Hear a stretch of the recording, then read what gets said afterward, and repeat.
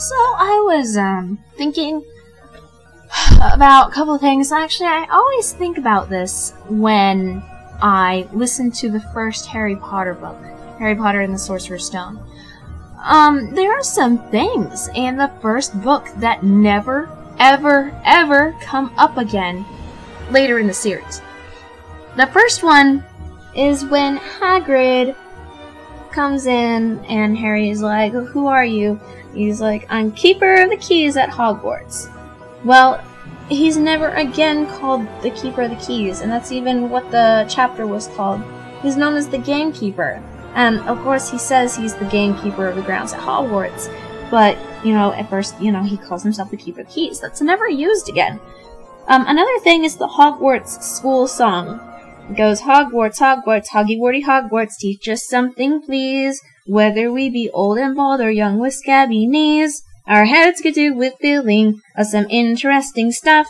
For now they're bare and full of air, dead flies and bits of fluff. So teach us things worth knowing, bring back what we forgot. Just do your best, we'll do the rest, and learn until our brains all rot." That is never brought back. Ever.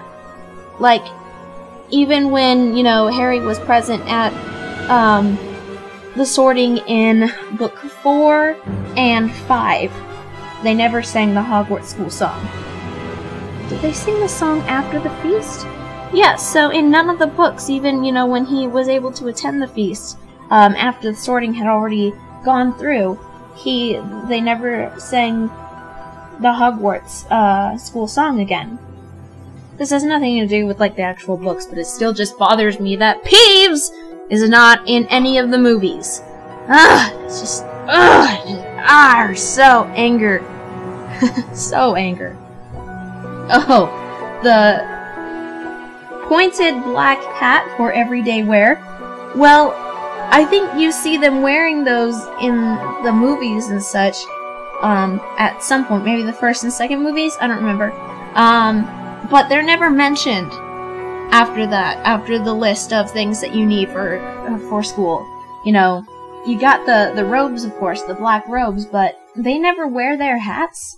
The cliche witch's hat, the pointed black hat, they never wear them. They're never mentioned again. Why do they need a hat? Hagrid mentions to Harry that Lily and James Potter, his parents, were very, very good, were very, very good at magic and everything, and he said, "Head boy and girl at Hogwarts." Well, correct me if I'm wrong, but don't you have to be a prefect first before you become head boy or girl? Now, I don't know much about if Lily was really head girl at some point, or even a prefect, but it clearly says in Book 5 that James was not a prefect. Lupin was. So, how could James be head boy? James had never become head boy. Sort of another thing I wondered is stupid kids outside, sorry. There's, in the first book, when they go up to their dormitory, first year dormitory, but then the second year they go up, Harry goes up to his familiar, dormitory that now says second years on it.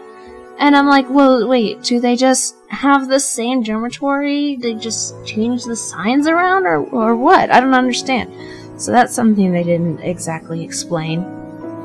It's hard for me to remember anything else. Another thing in the first book that I don't understand is, why did Molly say, what's the platform number again? Because she went to Hogwarts, and the platform has always been 9 3/4. I guess J.K. Rowling put that in so that Harry could hear, that someone else is trying to get onto platform 9 3/4. But honestly, the word muggle should have, hinted. He turned around and he was like, muggles? But still, she's been, taking, let's see, her oldest son, Percy, in the first book had been going for, is he a fifth? Yeah, he was a 5th year, because it was his first year being a prefect. So, obviously, she was already taking her children for at least 5 years. And, she went to Hogwarts herself, so why does she have to ask which platform number it was? I honestly cannot think of a single more damn thing right now. I feel like there's more. I feel like there's probably something that has to do with Voldemort or Quirrell or something, but that's all I can think of. So yeah, just things that sort of bother me. But otherwise, she's been very consistent with things like that. God, I feel like there was something pretty big and obvious, but I can't think of it. It'll come to me at some point, and I'll be like, oh yeah! Anyway, so yeah, that was that. Fun, bye.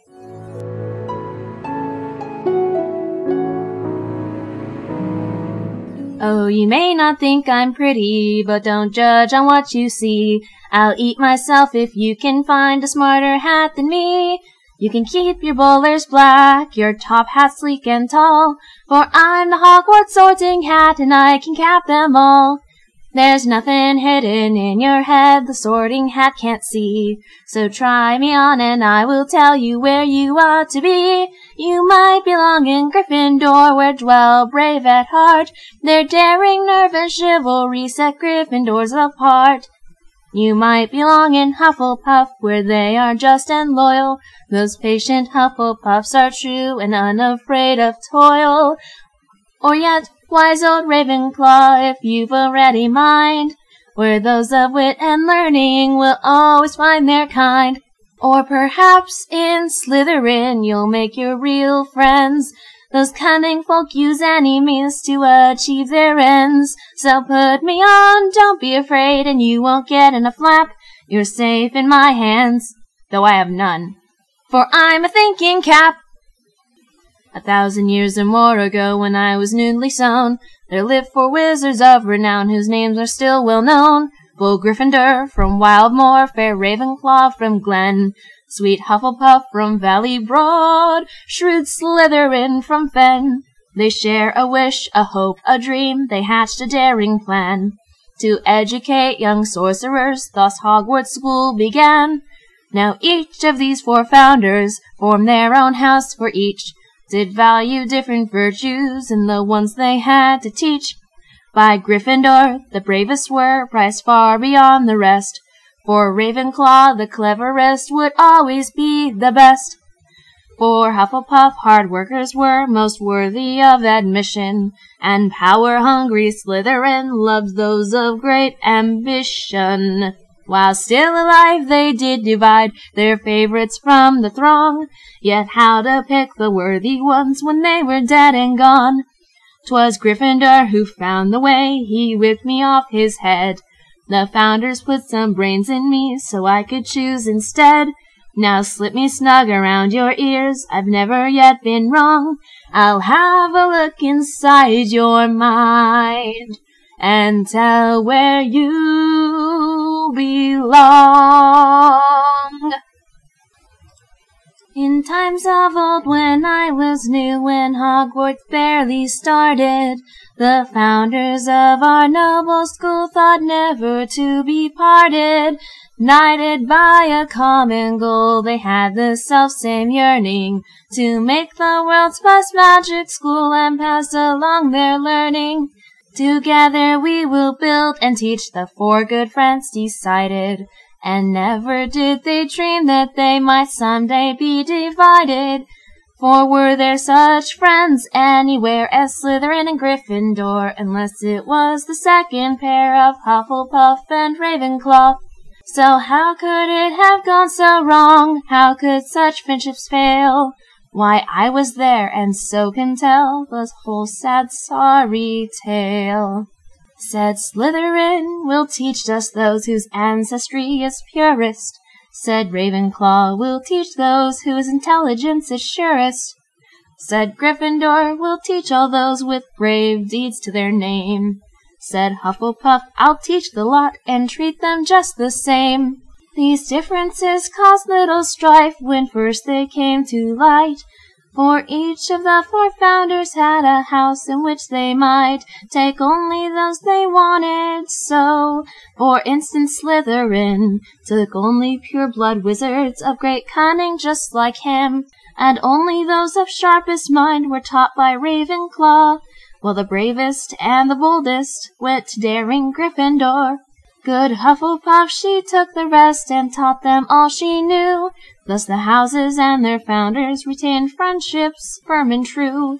So Hogwarts worked in harmony for several happy years, but the discord crept among us, feeding on our faults and fears.